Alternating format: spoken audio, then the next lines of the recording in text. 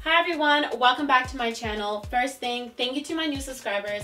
Your support means the world to me. And to reintroduce myself to my new friends, my name is Stephanie, and I like to do a lot of try on hauls because I love fashion. I also like to do vlogs because I like to share my experiences, so definitely stay tuned for those videos in the near future as the circumstances of our lives and our environment continues to improve. And to my YouTube family who have been supporting me for quite some time, big thank you to you guys. I'm sending you guys all the love back. In today's video, I want to do an Urban Outfitters try on haul. As the weather is changing, becoming more and more cold, my wardrobe is changing too. I'm just hoping for an easy winter. Let's just say that as an Ottawa girl, now living in Toronto, Toronto does have it easy, but fingers crossed that there's not going to be a lot of snow and it's not going to be too cold. But to be honest with you, it does get quite cold even in Toronto too. So I picked out some really cute outfits for the weather that we're currently experiencing right now, but I would also like to say that I'm more of a minimalist fashionista. I like to keep it simple, and I also keep my wardrobe neutral in color, but from time to time I will add in a pop of color, kind of like this Urban Outfitters sweater that I'm currently wearing.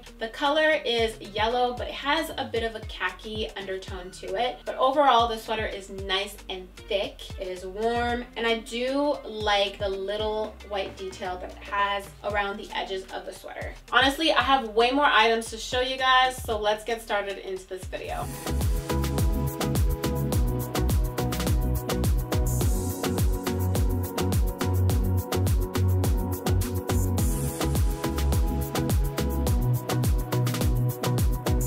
So here's the first dress. I was interested in this dress because of the style. I really like the whole long shirt dress type of vibe that's going on, but I am in shock as to how short this dress really is. This has got to be just a shirt that you can wear with some leggings, maybe with some biker shorts. I don't know what's going on, but I would not wear this as a dress. It is way too short for my liking. This dress does have a light crocodile texture that you can't see in pictures. The sleeves are quite large, and I think that's the way the fit is supposed to be, just because the entire dress itself without the belt kind of looks very big and baggy and loose. But I love the fit. The fit is to die for, just because it makes me look like I have bigger hips and I have nice curves, which a girl can always appreciate. I know that this dress may look white on camera, but it's actually not. It's a beautiful cream color, and I wanted to add that with this faux type of leather crocodile texture, it's actually going to be quite easy to clean, especially given the fact that this dress is somewhat closer to white. I feel like given how short this dress is, perhaps it could be used as a jacket. I also got this other white dress, which I thought looked pretty cute with this moto jacket. So here is the dress without the jacket. I wanted to talk about the dress first before I get into talking about the jacket. Right off the bat, I will tell you one problem that I have with this dress is the slit is up really high to the point where you can see half of my ass cheek. All it takes is a little tiny bit of wind to come by and flip this dress up, and I'm pretty sure that the world will be able to see my undies. And believe me or not, that is one of my fashion fears. Now this dress is pretty cute, no doubt. It has a very square shape. I already have square shoulders, but the shape of this dress is making my square shoulders come out even more. It was very hard to get into this dress, so me wearing makeup and putting on this dress was definitely not easy. So for that, I would recommend the black and to maybe stay away from the white. I can tell already that this dress will get dirty really quickly given the material as well. So it is a stretchy rib type of material. Let's talk about this moto jacket. I wanted to pair this up with this moto jacket just because I feel like right now in fall, I can't go out without some type of coat, sweater, something over top short sleeve, especially this dress. So that's why I thought of pairing this moto jacket with this dress. And I felt like because this dress is pretty modern, giving it a square shape, moto jacket would probably be a really good match for this dress. Let's get into the moto jacket. Okay, so here is the problem with this moto coat. I can't get my arm through the sleeve because there is a malfunction in this moto jacket, unfortunately. I can't show you guys any further of what it looks like on me. I think they must have sewn the fabric together in the sleeve, and because of that, I can't get my arms through the sleeve. If I were to just put that one arm in, you guys can kind of see the style. I still want to give you guys a close-up shot. So this coat is still pretty cute to my opinion. And I like the fact that there is a zipper in the back of the sleeve to adjust the sleeve.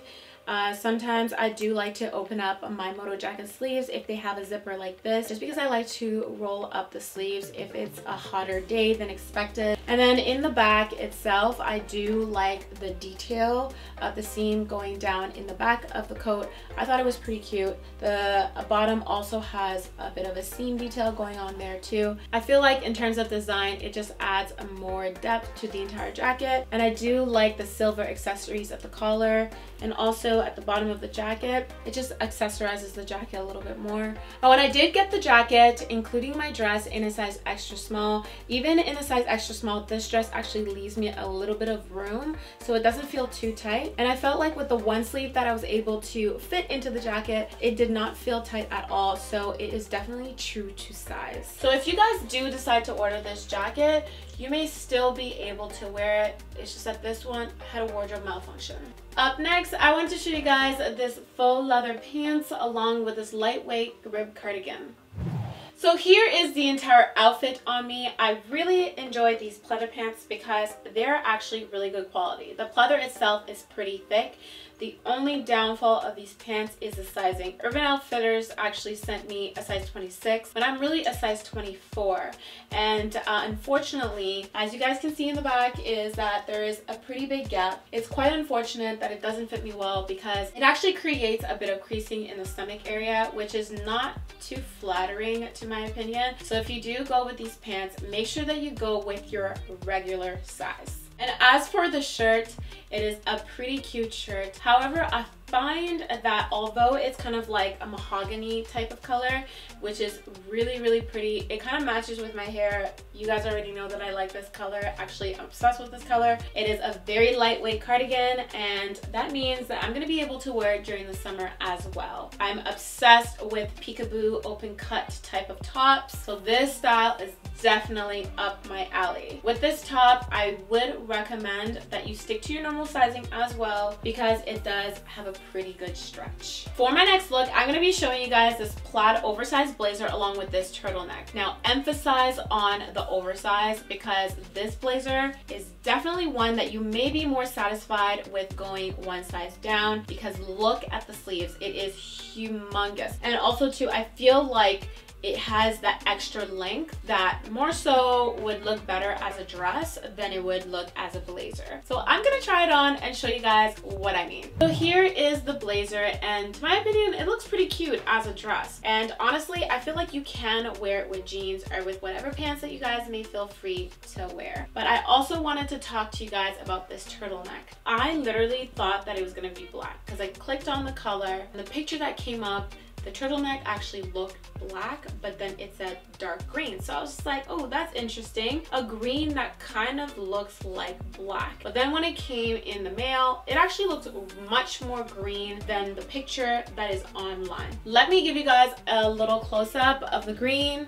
I mean, I do like the green with the plaid, but I particularly like neutral colors. And this green was a surprise to me. The last thing that I want to say about this blazer is that it definitely deserves a double lining just because I personally like my blazers to be a little thicker. I'll admit that plaid isn't really my thing, but after I had picked out this plaid blazer, I thought I would give this plaid skirt a try as well as this turtleneck sweater. This knit turtleneck sweater, guys, it is definitely a must-have. It is thick, warm, and the fact that it's cropped, it's gonna go along with a lot of high-waisted things in your closet. However, this skirt, I don't know about this skirt. The quality is just not there. The fabric is thin. I could have gone another size down or maybe two. It's just very loose. There's no elastic band around my waistline to kind of help that skirt stay in place. But I feel like it does look flattering on. It's just, I don't know about this.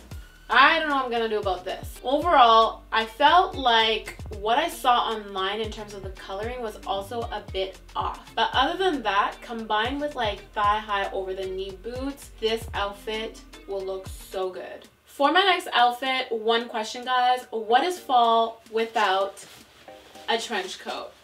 I was actually excited to see what this trench coat looked like in person because it did look nice in pictures. It does have big pockets, adjustable belt, and you can even adjust the sleeves as well. Only thing though is I feel like I'm not going to be able to wear it all the way transitioning into winter. I'm gonna need to layer up underneath this trench coat. I also decided to purchase these pants and then this top. So this is more of like a sporty tank top that's underneath. These knit pants are so comfortable, oh my goodness. And I only went with white just because I feel like the trench coat needed to stand out a little bit. So I needed for everything to just mesh really well. The only thing that I would say about these pants is that you guys may need to go an extra size up because these pants, they fit really well, but they fit pretty tight. And if you are going to wash these pants, don't put them in the dryer because they will shrink as well. The top is pretty good quality. Again, I keep mentioning quality because that's one of the things that I like to focus on, especially when you are spending the buck. You need to spend the buck and it needs to make sense. So that's why I'm mentioning that. I do definitely recommend this top